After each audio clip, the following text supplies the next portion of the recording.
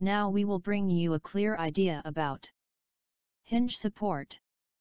Actually, both the vertical as well as the horizontal movements are restrained at hinge support.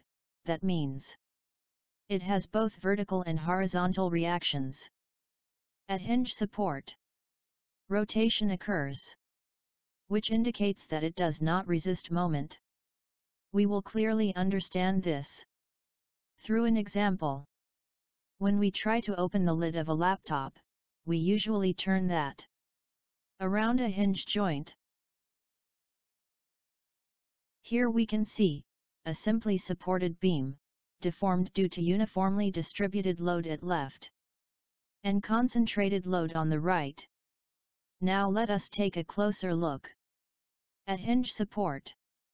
We can clearly observe that there is no vertical and horizontal displacement at hinge support, but the beam element bends a little angle about the support point.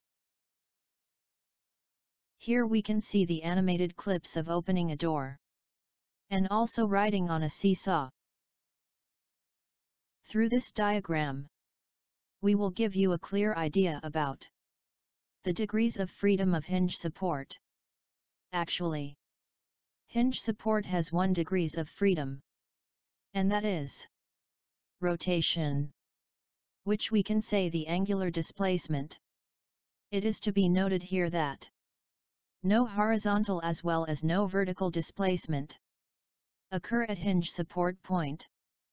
Now, we will get to know about some examples of hinge support.